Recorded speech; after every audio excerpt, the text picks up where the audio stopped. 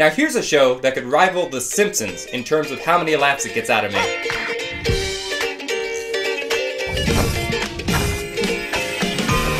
Bob's Burgers was created by Lauren Bouchard, co-creator of one of my other all-time favorite shows, Home Movies, which first introduced me to the outstanding voice of H. John Benjamin. Coach, do you think I'm stupid? Of course you're stupid, Brendan. All kids are stupid. Like The Simpsons, it's an animated comedy about a quirky family just trying to get by in a town full of colorful characters, rival neighbors, oddball educators, and a heartless upper class. Please, Mr. Fischoeder, do something. I have kids. Oh, come on, Bob. Those kids aren't that great. But I don't mean to keep comparing it to The Simpsons because it really is its own thing. Unlike Homer, Bob is pretty level-headed and really good at his job. He puts a lot of thought and passion into his work, and when people try his food, they always end up loving it. So what stupid burger are you making, Bob? Okay, well, it's not stupid. It's smart. I call it the Bet It All on Black Garlic Burger. It's made Stupid with... name. What? Stupid name.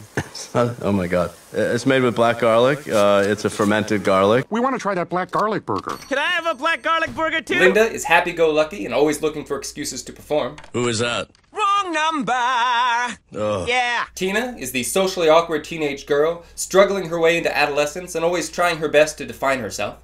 Jean is a total goofball with a passion for music. And Louise is incredibly cunning, intelligent, and nefarious. She has a pretty dark sense of humor and enjoys manipulating other people for her own amusement. It's made with human remains from the crematorium next door. Strong family loyalty, though. At the end of the day, it's always the Belchers versus the world. And honestly, each of these characters is so lovable for different reasons. My favorite one varies depending on which episode I'm watching. Today's piece kicks off a new series I'm going to be starting, featuring familiar animated locations. And this is a list that keeps growing and growing and growing and growing, and I'm looking forward to getting into all of them. But for today, let's pay tribute to Bob's Burgers. Now, we could do this as one big flat piece, but I'm going to be making mine 3 layers. There's the sidewalk in the foreground, the storefront, and the interior/side buildings. And so we don't have to worry about board lines and paper creases, I'll be making the design backwards on the pegboards and flipping it over when we mount to the canvas.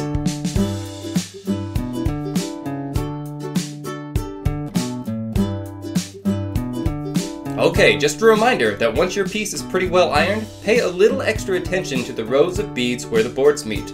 That's where board lines come from. It's not a huge deal here since we'll be displaying the unironed side. Just make sure they got fused together, or else your piece will fall apart when you pick it up. Once you have it all pretty well ironed, lift it up off the pegboard and proceed to go over it a few more times on the flat table to get a nice consistent finish. I'm not even pressing down on the iron here, just moving it slowly back and forth, letting the heat do the work. Then place some big heavy books on the piece to keep it flat while it cools.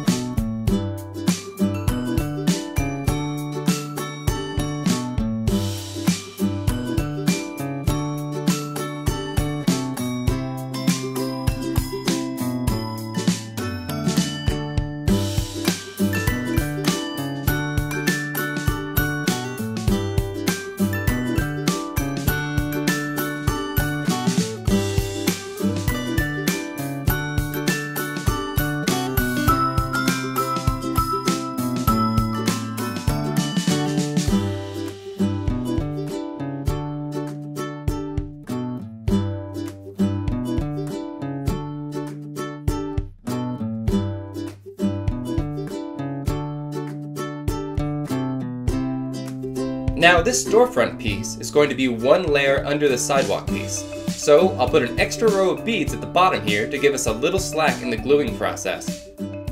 I know it can be intimidating to iron pieces this big, but just relax, envision how you're going to do it. I recommend moving from the top right corner and working your way over slowly.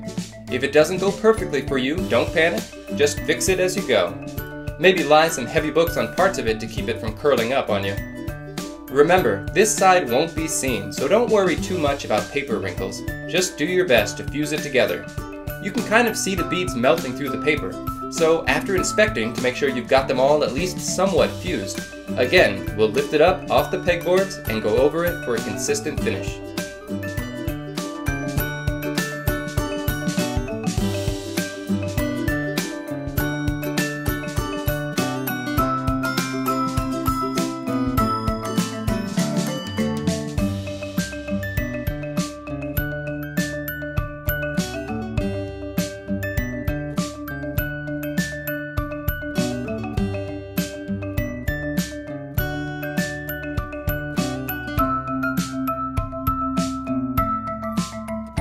And that's our first interior piece done.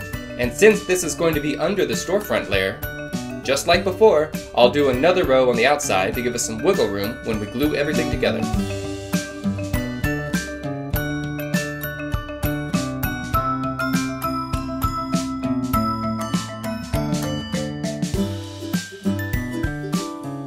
You probably figured out that this piece has these rows empty here because this interior piece is behind the door.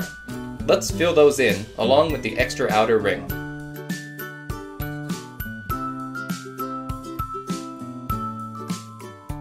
Now we'll do the buildings on the side. And I'm realizing that the open sign would actually be flush against the door, so let's make that separate so it can be raised up on the same layer as the storefront. And here's the burger sign that sticks out the top too.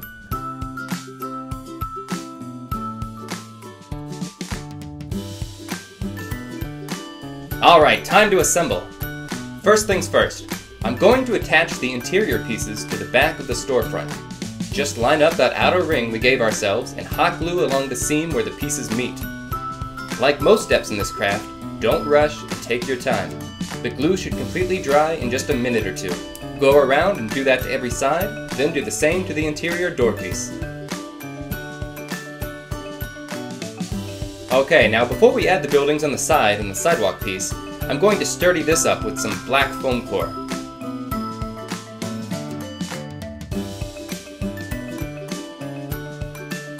Now let's put the buildings on the side. This is a little tricky because the side building pieces are so thin, but it's the exact same concept, just glue the seams.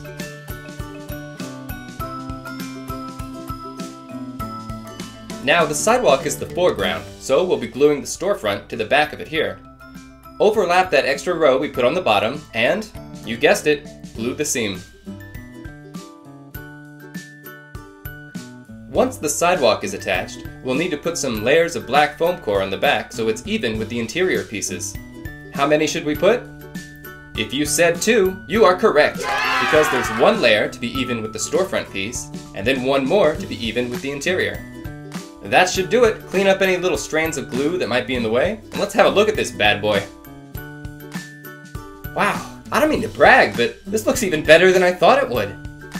Be careful because it's still a little fragile until we mount it onto a canvas. Speaking of which, notice that I painted the sides of the canvas here so it would blend better in with the piece. Always go that extra mile.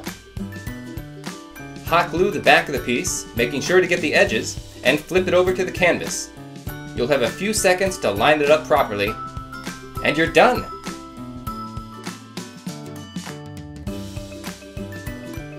Beautiful!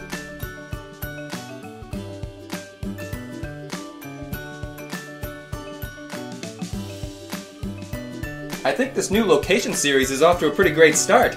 Click the link in the description to get all the patterns to make your own, absolutely free, and you have my Pixel Pals on Patreon to thank for that.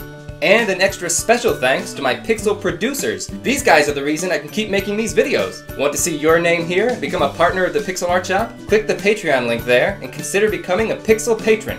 Lots of never-before-seen goodies and sneak peeks await you. Thanks for watching, everybody. I'll see you again soon.